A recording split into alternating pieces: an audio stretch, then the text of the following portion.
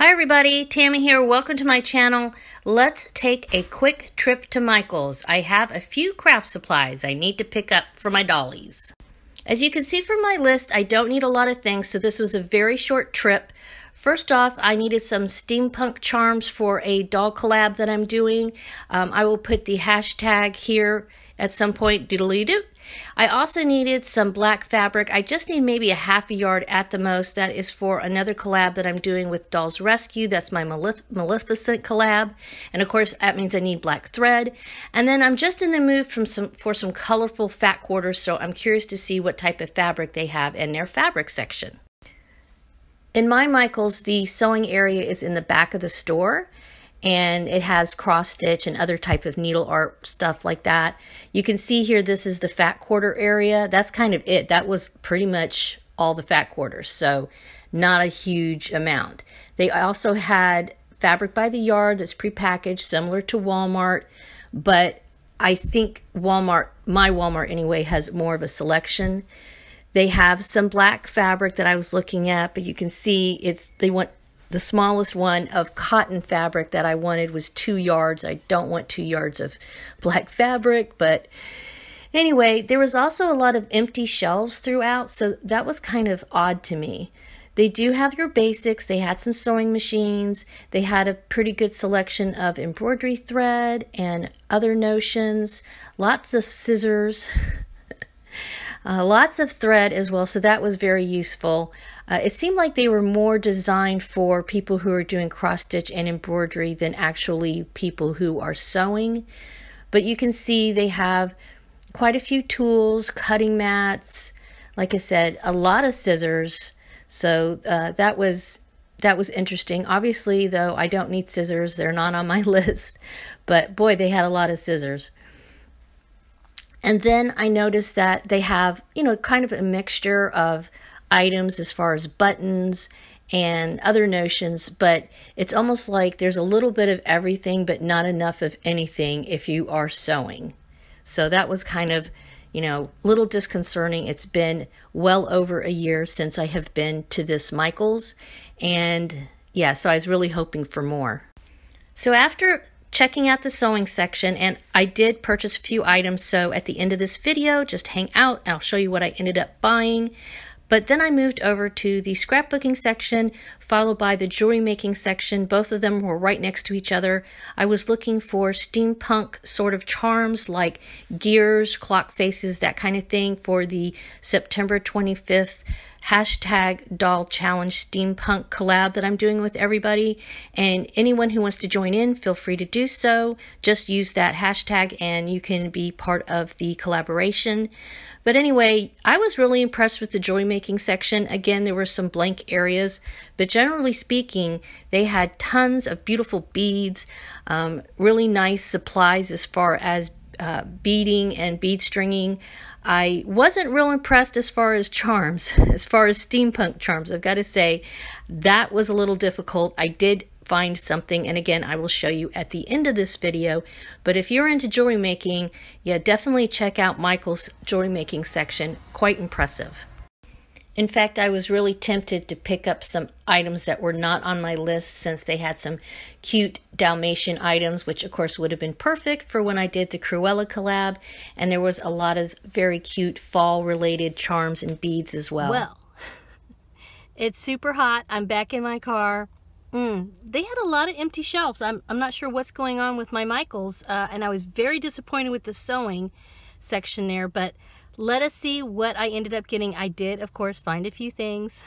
Not everything I needed, but I think I found enough to satisfy my little shopping trip. But yeah, I have to say, I wonder what's going on with my Michael's. Why are there so many empty shelves? Alright guys, I'm back home, and I'm going to show you the really tiny haul, I guess you can call it a haul, that I got from Michael's. And I have my Amy here with me because I wanted to see what some of this fabric might look on her as far as scale goes. I'm not 100% sure about a couple of the fat quarters that I bought, so we're going to use her so I can just double check on that.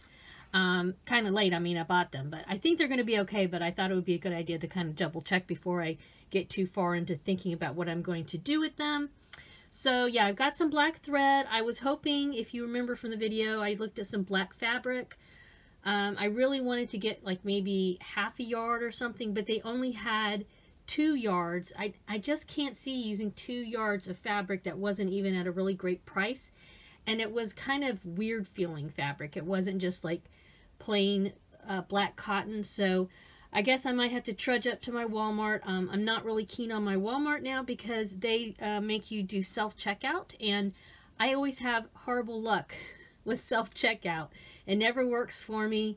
A lot of times the items I buy, for some reason they're not heavy enough for the scale or something, so then I have to go get some help, and it kind of defeats the whole purpose and makes me feel like a moron. So don't know if I'll go there, but I do need some black fabric, but at least I have black thread. Okay, that I got.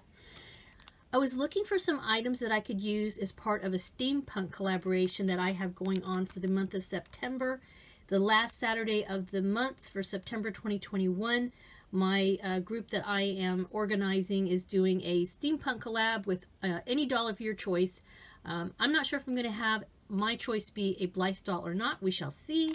But, and by the way, if anybody's interested in being part of that, if you are a YouTuber, if you have a YouTube channel and you want to be part of it, just let me know and I can give the information. But basically, we have every month at the end of the month, the last Saturday of the month, we post a video related to a theme. And this month's theme is, like I said, is steampunk. Last month's theme was, I think, was it family or history? I think, yeah, last month was family. No, last month was history. The month before was family. I can't remember what the next month, what the month of October is going to be, but anyway, let me know. So I did find these little wooden, lightweight, they're actually probably just cardboard. Maybe they're wood. They might be wood. They're really thin. These would work okay. I don't know if I'm going to leave them as is or maybe distress them a little. I don't know. We'll see. So that's the only thing I could find. I'm going to dig around in my jewelry supplies and see if I have anything else. I definitely have things like chain that I can use, so that should be okay. All right, so here are the fat quarters I got. This I thought was really cute, and it obviously looks like a mermaid. Yeah, so see, this scale would look really good on her. Yeah, I could come up with a really cute little dress for my tan Blythes with this type of fabric. Very cute, very tropical. And on the same tropical kind of wave, I got this pineapple fabric.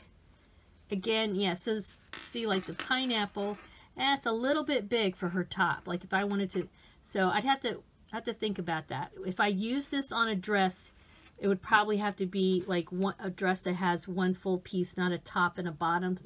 Usually I have a top that has like a gathered skirt area. This is kind of too big for that. But if I find a dress pattern, I do have a couple of dress patterns that have that are longer, that are just all one piece, so I could use that with the Blythe dolls. And then I have so, you know, Tapping Flamingo, my sister Tapping Flamingo has her channel, and then of course I know Marna loves flamingos, and I have a soft spot for them too, and yeah, kind of big. But I don't know, maybe I could do a dress with just one big flamingo on it. That would be kind of cute. I might be able to wrangle that with a Blythe doll. And then finally I got this, which is not tropical, but I love the bright colors in this, and it's got butterflies. I mean, yeah, look how cute. This I think would really be cool if I made a dress for summer, my 20 years of love anniversary Blythe doll. This would probably look amazing on her. Look at all those great colors in there. All right, so yeah, that's kind of it. I just got a few things of fat quarters. A couple of fat quarters, can never resist those. They were $1.59 a piece. Not a great price. Didn't have a coupon. One of those things I hadn't really planned on. I knew I've been wanting to go there for a while, but I didn't think ahead and get a coupon. But you know, that's okay. I spent less than $15 for all this stuff, and this will be part of a collaboration. And these are just going to be some cute little doll dresses. I haven't bought any fabric in like, I don't know, 5 minutes. So so anyway, so yeah, I like what I ended up with, but I will say I was kind of disappointed. It seemed like Michael's had a lot of empty spaces around, especially in the sewing. Especially, I thought it was, I remember there being a little bit more in their sewing area, and I have not been there honestly in probably over a year because of the pandemic, but I guess I didn't miss anything, huh? All right, you guys, thank you so much for stopping by and spending a little dolly time with me and going to Michael's with me. You have a wonderful dolly day. Bye-bye.